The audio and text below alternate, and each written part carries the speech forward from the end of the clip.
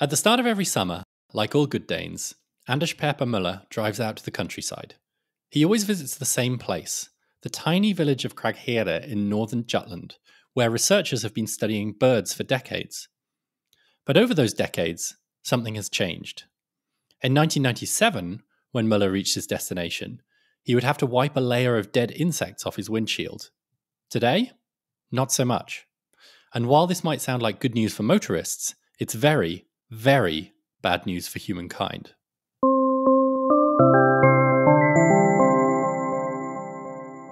You're listening to Loud Numbers, a data sonification podcast. I'm Miriam Quick, and my co-host Duncan Gear and I have put together a collection of stories made from data and sound. Each episode, we'll explore a new story through data by creating a piece of music from it. This week, The End of the Road.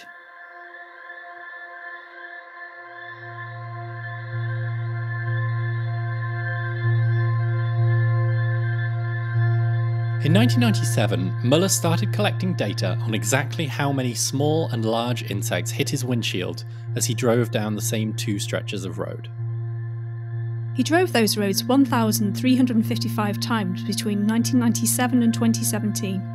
And each time he made a careful note of the date, the time of day, wind speed, cloud cover, rainfall and temperature, as well as the make and model of the rental car he was driving. In 2019, Møller published his findings in a peer-reviewed research paper. Its title only gives a hint of its terrifying contents. It's called Parallel Declines in Abundance of Insects and Insectivorous Birds in Denmark over 22 years. But when you read that paper, a story unfolds of mass murder on a scale that's almost unthinkable. At the first study site, for every 100 insects that were alive in 1997, just 20 remain. At the other site, just 3 out of every 100 remain. That's after controlling for factors like date, weather, and time of day. Most naturalists who are out in nature have seen this coming over a long time, Møller told The Guardian when it covered his research in early 2020. He said, "My colleagues remember going on summer holidays as children, and their parents had to stop their car to clean the windscreen so they could continue. This is certainly not a problem anymore." But it is a problem for the species that feed on those insects, like birds, fish, and mammals, and the species that feed on those species, and so on all the way up through the food web. The insect apocalypse could have huge repercussions for human civilization as they stop doing the things we depend on them for, like pollination of plants, dispersal of seeds, decomposition of dead things, essentially keeping our ecosystems functioning. So why is this happening? What could be killing so many insects in such a short space of time? Well, it won't surprise you to learn that the answer is humans.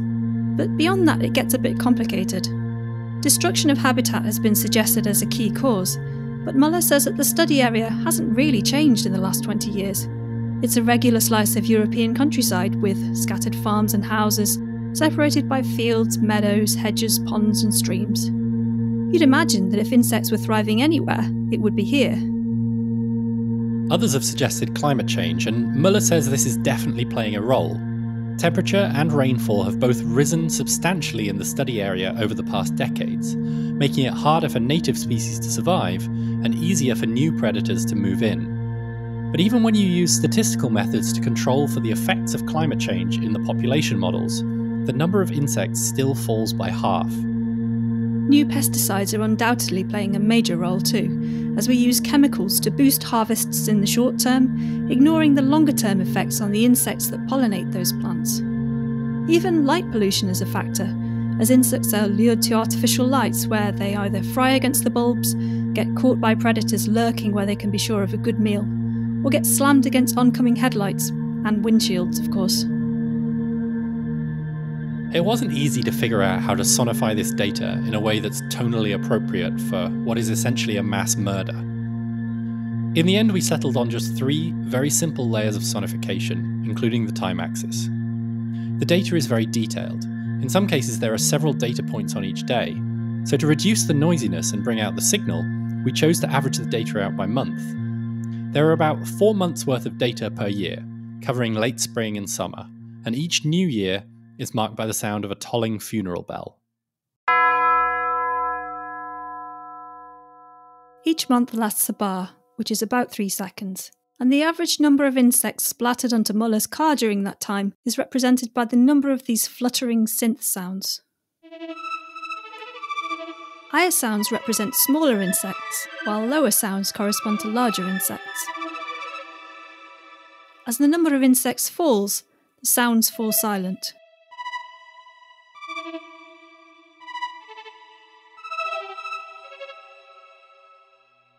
There's also a synth pad with a falling melody. The notes are based on the estimated 1.1% per year decline in land-based insect populations across the whole globe, not just 2 roads in Denmark. Every time insect numbers fall 5%, the melody drops down a note.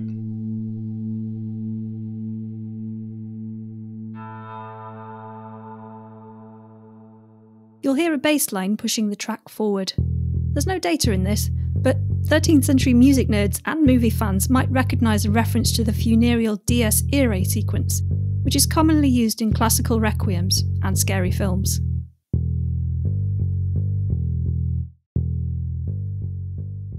Finally, we've added a few ambient sound effects to the music. Cars zooming past, birds singing, that kind of thing. We wanted to give the feeling of driving on a distant highway through a vast landscape, which is getting more and more desolate as time goes by. That's it. You're ready to hear the whole thing. This is The End of the Road.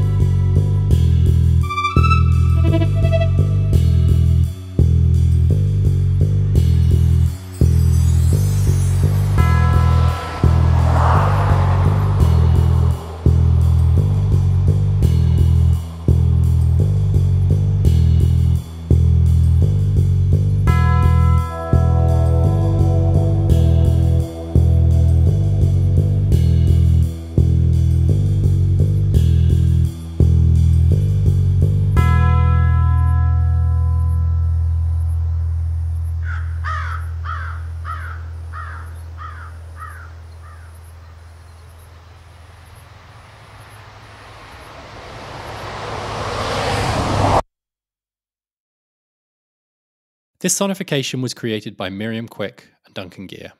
To make it, we use Google Sheets to wrangle the data, SonicPy to turn it into music, and Logic Pro X to turn that music into a track. You can find all the numbers we used to create the track in the show notes, and a final version without our commentary on all good streaming services. Search for Loud Numbers. Thanks to the SonicPy community for building a fantastic sonification tool, and to Queer Ear for mastering the track. And thank you to all of the researchers, including Møller, who are working on gathering better data on this vital issue and publishing it openly on the web. We couldn't have made this podcast without you. This is the final episode of the first season of Loud Numbers. If you enjoyed it, please leave us a review or tell a friend. Thanks for listening.